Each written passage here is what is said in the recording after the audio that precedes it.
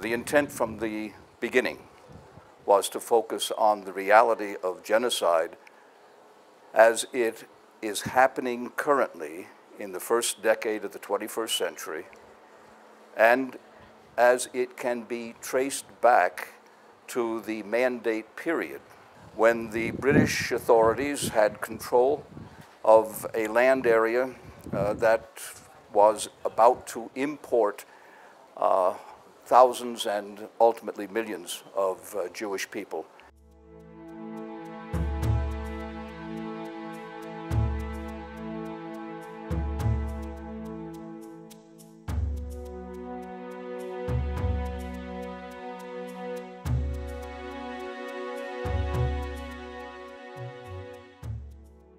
I had done research in the Rhodes House archives at Oxford University, looking for materials that somehow would explain what the intent of the Zionist group that Ilan Pappé calls the Red House group in The Ethnic Cleansing of Palestine, his book. What their intent was when they were bringing over and working with, apparently, at least on the surface, the British government in Palestine to facilitate the entrance of these people into the land area that Britain was in control of. And so I went to the Rhodes House Library with the intent of trying to focus on the months between the partition plan of November 1947 and the exit of the British Mandate government on May 15, 1948.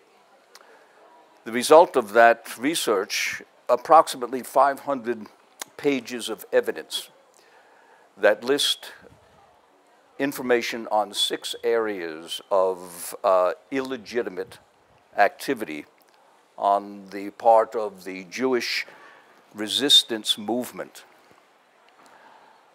against the British forces. They intentionally say that they will make it a British problem in Mandate Palestine if they do not act to fulfill the Zionist solution. I can read you sections of the files here, which amount to, in one section, a threat, if you will, to the British forces. And let me read just a small section of this so that you have some idea of what we're talking about. We regard it, second page, number 5, as our duty to caution you against any attempt to decide on an anti-Zionist solution and make good for it by an increased grant of immigration certificates. The transfer of a certain number of refugees from Europe to Palestine will not solve the political question of the existence and independence of the Jewish people. We shall not accept the status of a minority in our land, whether the minority is 33% or 49%. We know what has happened to the Assyrians in Iraq, and we are aware of the lot of the Jewish minorities in the Arab states today.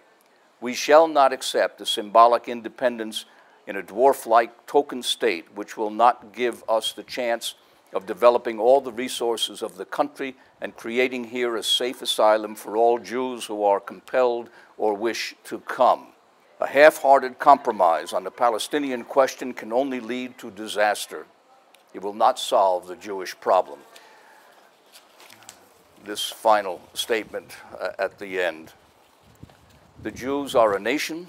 The land of Israel belongs to the people of Israel. The Jewish state will be established. It is better that it should be established with your help and for your benefit than against you. The word genocide now, getting back to the purpose of the book, was to find out if the original intent, which was promulgated here in 42, 44, 46, 45, and 46, in fact, is what was intended and what the British thought was supposed to be intended when they came to the authority vested in them by the League of Nations and later by the United Nations. This report by the High Commissioner, Harold McMichael, and it's listed as most secret, and it's written in 1941, sent to the Secretary of State. And in this piece, he speaks about the consequences of what he is faced with in a country where, in the mandate country that he's overseeing, where the control of the Majesty's government is being threatened. And he makes reference to the Balfour Declaration, but he makes reference to it in such a way that it is different in kind than what we ordinarily think of as the Balfour Declaration. Let me read to you this piece from the Avalon Project at Yale University, which describes the Balfour Declaration and its intent. Quote, unauthorized statements have been made to the effect that the purpose in view is to create a wholly Jewish Palestine. His Majesty's government regard any such expectation as impracticable and have no such aim in view, nor have they at any time contemplated the disappearance or the subordination of the Arabic population, language, or culture in Palestine. They would draw attention to the fact that the terms of the Balfour Declaration referred to do not contemplate that Palestine as a whole should be converted into a Jewish national home, but that such a home should be founded in Palestine. His Majesty's government therefore now declare unequivocally that it is not part of their policy that Palestine should become a Jewish state. Now this, it seems to me, is pretty clear, and it means that the the mandate government has authority for both people to bring the Jewish people in so that that homeland can be established, but at the same time to make sure that the indigenous population is cared for and their culture and bodies protected. This became an impossibility. What they ended up doing, obviously, was to hand that dilemma over to the UN. It produces, in 1947, November, the partition plan. That gave 55% of the mandate area to the Jews and 45% to the Palestinians. Now, what then is genocide? And what authority do you go to find out what genocide is? The book goes to Raphael Lemkin's definition. His study was of what happened to the Jewish population in Nazi Germany. What he found was that it was the way in which the Nazis treated the Jews had implications across the board for any population that might try to impact another, either by occupation, oppression, or removal of people. And so he wrote up a definition and created a word, genocide.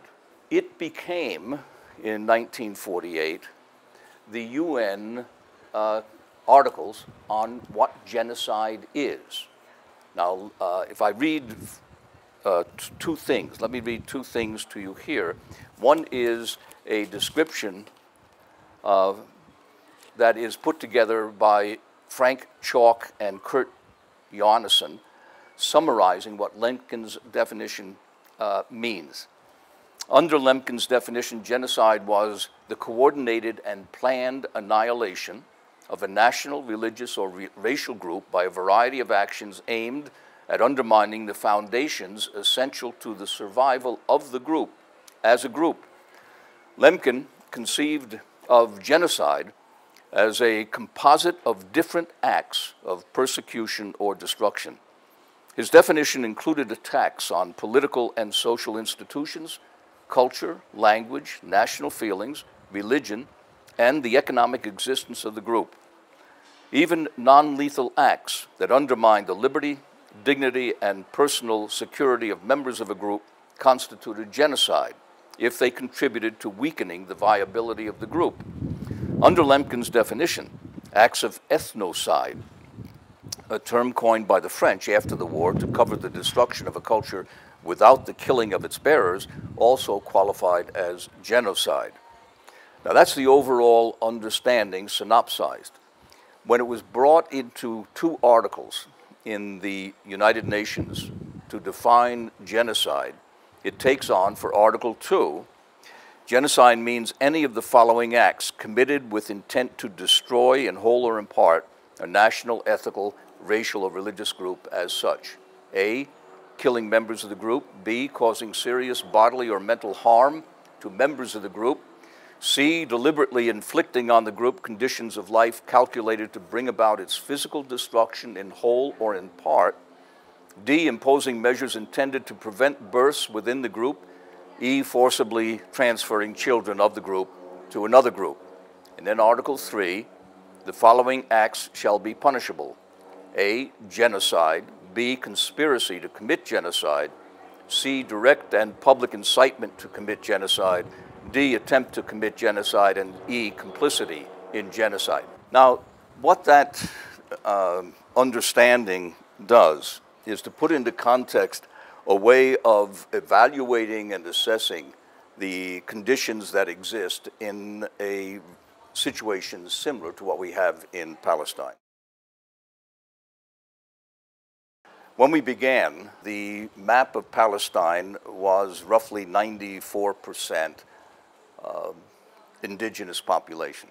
And it's quite clear that the Jews at this point early on began prior to the mandate with 6% of the land that they owned.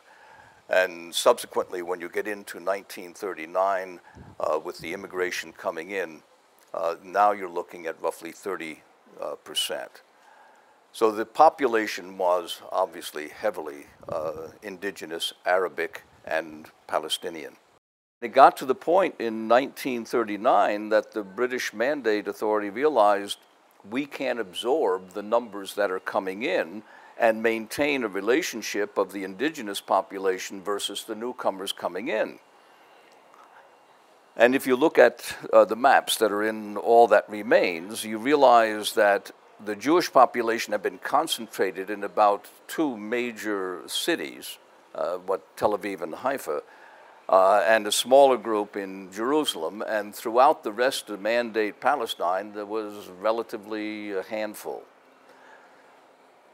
What they ended up doing when they brought these people in was to set up a government working with the British called the Jewish Agency.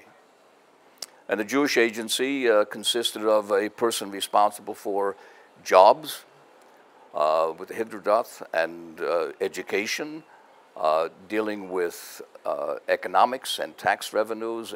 Each one of these men worked on behalf of the Jewish Agency, ostensibly as a cooperative government, so that people coming in would have a home to live in or a building to live in and have a job available to them and have their children have education available to them, all of which is very beneficial. And the British understood that and thought that they were working with a group that in fact wanted to cooperate with the British. As it turns out, and this is what they found when Sir Richard Catling and his group went out and seized documents from the Jewish Agency, Haganah, the military wing, Irgun and Stern gangs, all of which were a military force. And when they seized these documents, they found evidence that there was a clandestine government. And what that means is that those same people that were operating and working with the British on immigration knew what the British people, or the government, was intending to do, how many they would allow in. They had no intentions of not allowing everyone in if they could get them. So there was an odds going on here as the numbers increased. In 1939, the British promulgated a white paper. And that white paper put a limit on the number of immigrants allowed in, and immediately the Zionist group saw itself at war with the Mandate people. McMichael, the High Commissioner, in 1941 writes, and it's quoted here, to the British government, to the Secretary of State, we are faced with a military force here that is superior not just to the Arabs, but to any attempt to control it. And not only that, but we have a political situation where the sympathy for the Jewish cause back home is incredibly great, and therefore anything we try to do to corral the policies we should be implementing is not going to work. Now, what kind of numbers? Back in 41, 42, they were looking at 20 to 80,000. And within 45, 46, we're looking upwards of 200,000. These are trained, experienced military.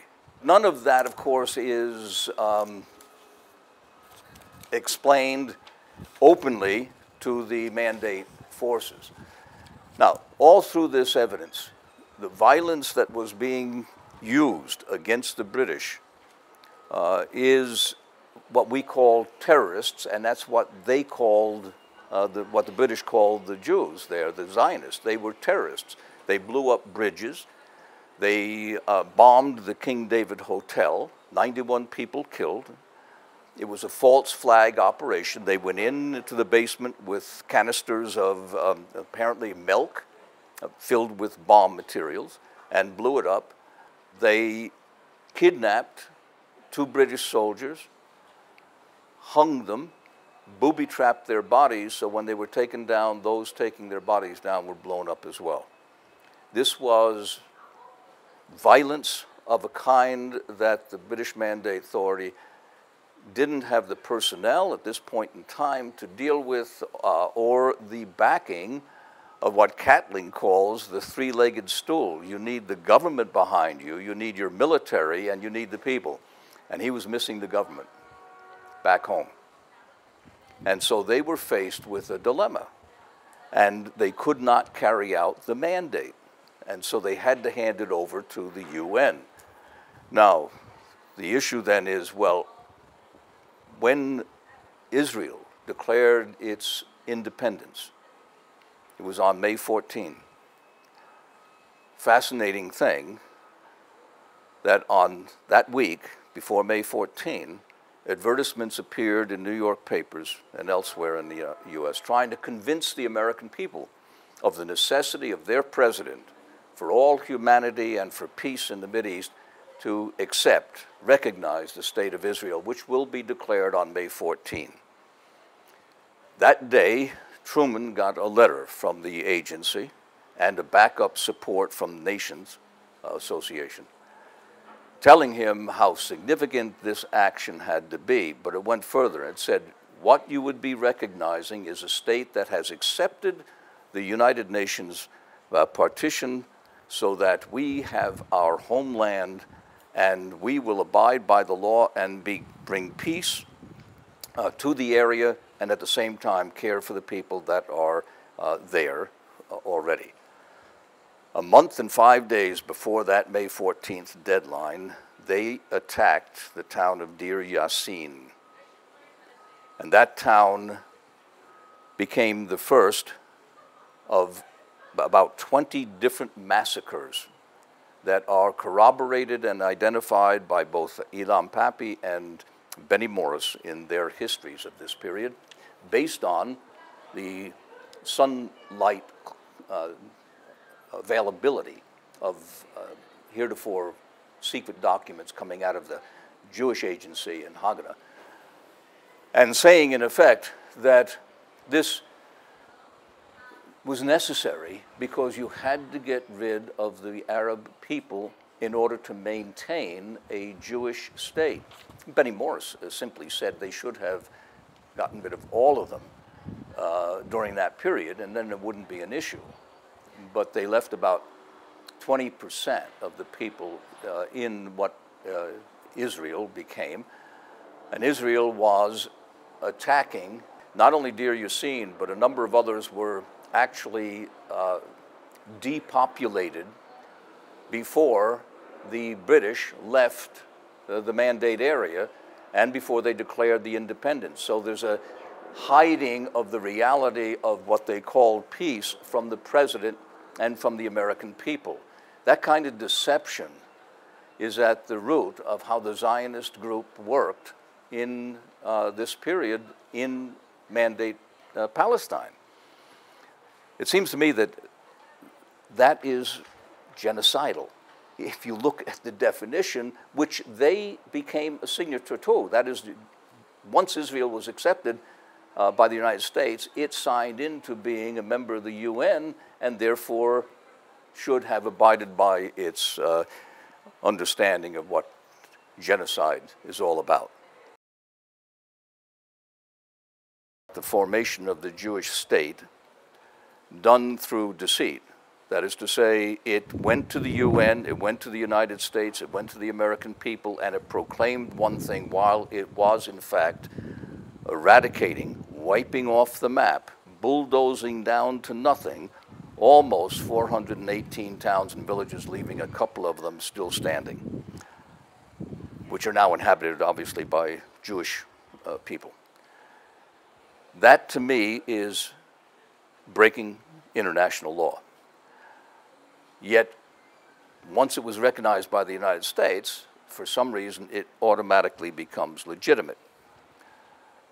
Well, let's assume it was legitimate. So now we come forward and you look at the conditions that prevail at the present time, and we have just witnessed, and here's proof of it right there in that book, in 32 chapters, that they have committed crimes against humanity. The governments of Israel, in conjunction with the governments of the United States.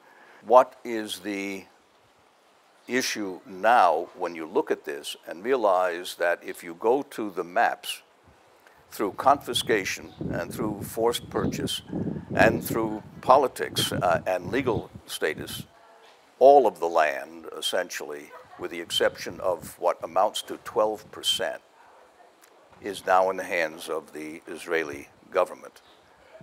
Now that alone seems to suggest a real problem relative to wiping the people off the map, if you like.